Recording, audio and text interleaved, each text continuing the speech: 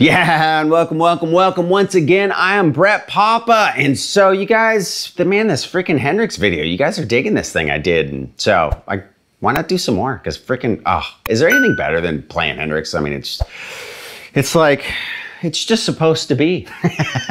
So anyways, that's coming up from a course that's linked down below. It's actually the membership site, but the Hendrix course is going to be part of that, as well as all my other courses. So if you guys, people always ask me, dude, what course should I get? Well, if you get the membership, you get everything. Plus there's a bunch of new stuff. There's like freaking 70 hours already. And plus there's more. I think there's 55 new videos coming out that are already out. If you get the membership, you'll check out never before seen stuff too, which about 20 of them are from a Hendrix course, which I am so freaking pumped about. You guys hired like some sick session guys, so the tracks are just, it's gonna be good. It is good. Some of it's already there, so make sure you check that out if you're into the Hendrix stuff and you want to support the cause, or just want to support the cause at brettpapa.com. The membership site below is a very awesome way to do that. Plus you get 25% off any of the collaborations I do with any other artists now and in the future,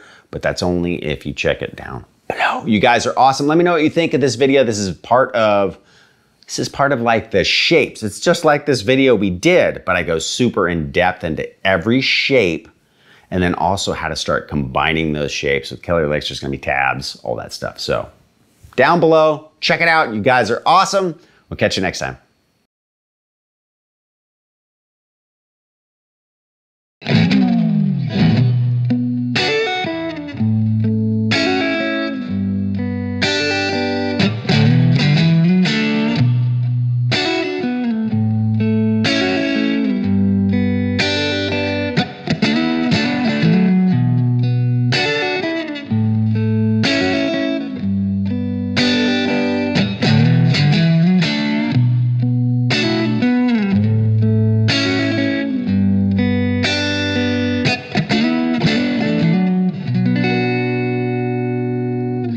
All right, let's do some E shapes, the minor and the major. It's a very popular chord progression. And again, this isn't Hendrix's chord progression. It's Bob Dylan's. And this little known band.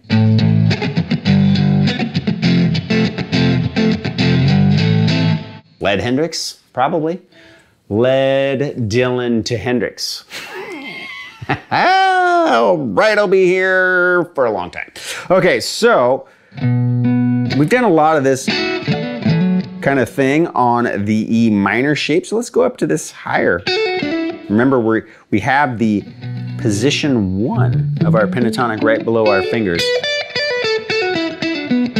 So why not go up to the B string this time? A little bit bigger of a stretch.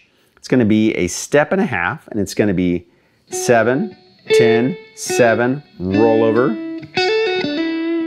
Right? And it's single notes, it's not double stops. I mean, you can do a double stop. It's kind of difficult down here though.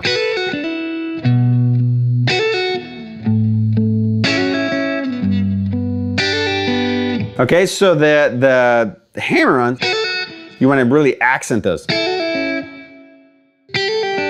Okay, and it's the same pattern on each.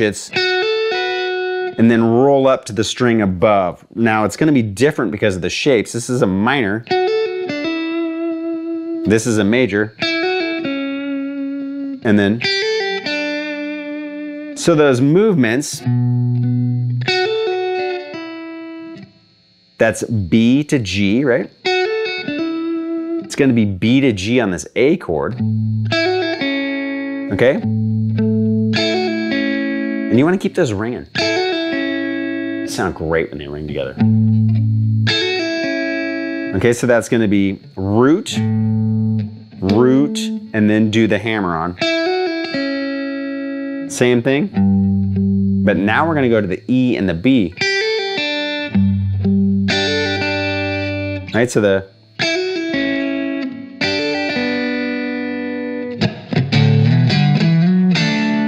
and then I'm gonna walk up the pentatonic scale, right? So this song is in the key of B minor. So this 5th position is great. It's also a way to walk up from this G chord. and then back into this chord. But it just depends on how you want to see it, right? So some people like to think of it using this. Some people like to think of just the pentatonic, like going up, right?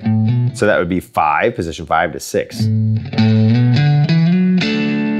So I'm going to slide on 5 to 7.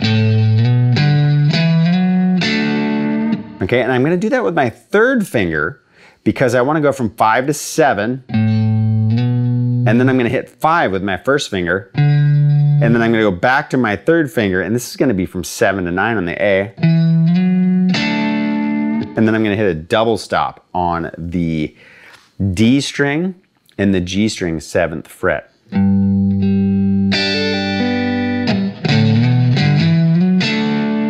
Okay, now after I do that, I'm not going to do this again. I'm going to go to the more standard.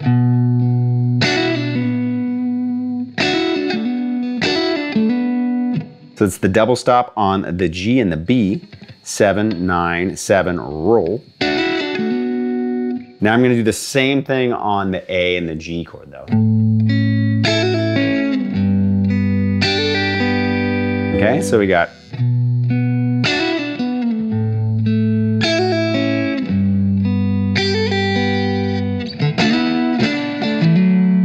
okay, now that's a quick slide on the D and G, 7 and 9. And then, and I'm going down, up, down.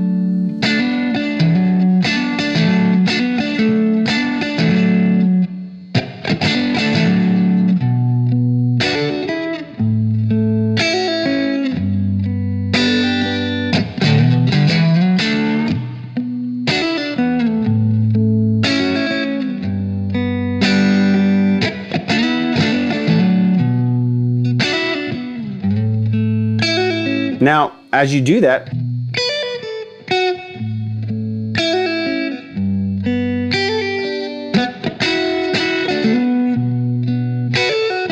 you know, maybe on one of them you try,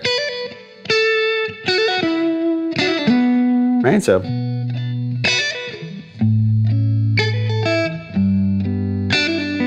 and you just change the order and the strings that you do the hammer-ons. But I'd like to switch. So like if you're gonna do, I like to do 2 lowers and then a high. I kind of like that sound. So maybe if you do,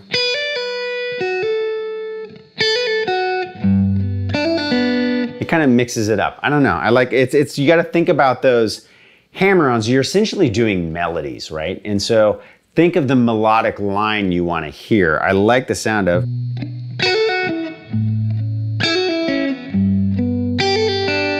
Because that last one, you're almost expecting it to be, right? It would sound great, but something about that is just like a little extra something, right?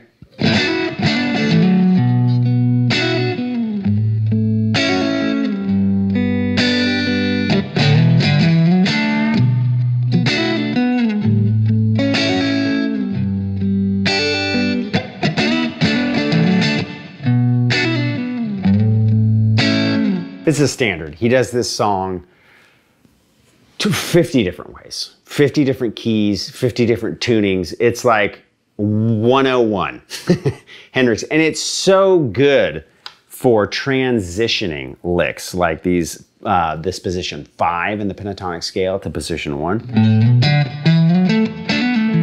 Or you might hear him go.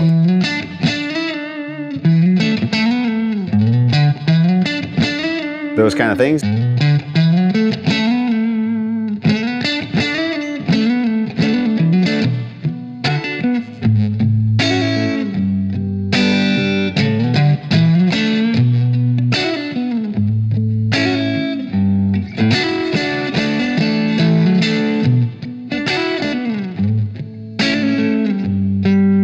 That's another one you can try.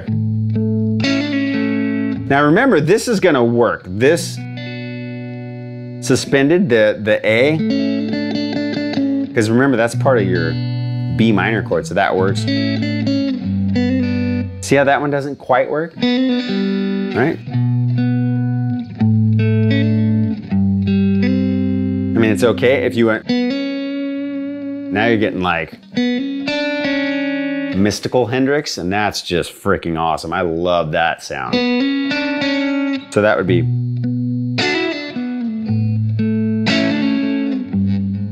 it's hard to get, you don't have to think about that one as a bass player. You can do that one.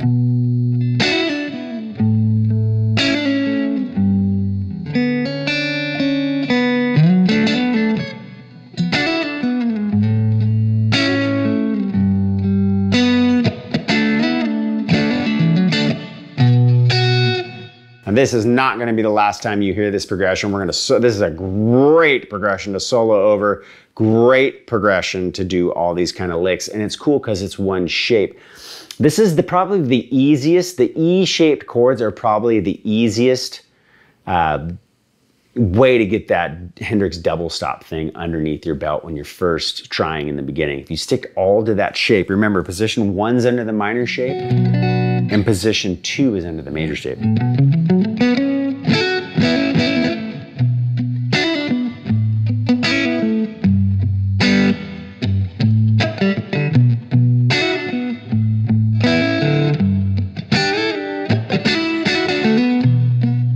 Right, so like that position 2. These work.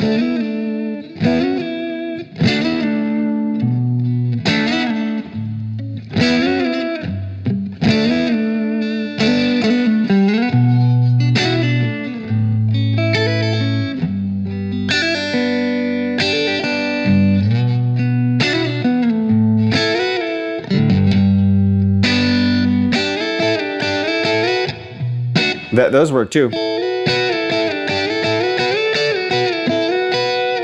That's another lesson. We'll do some more of those. We got some progressions. We got a killer progression like this one coming up soon. All right, so let's get into some other style progressions before we get into playing with the actual drums.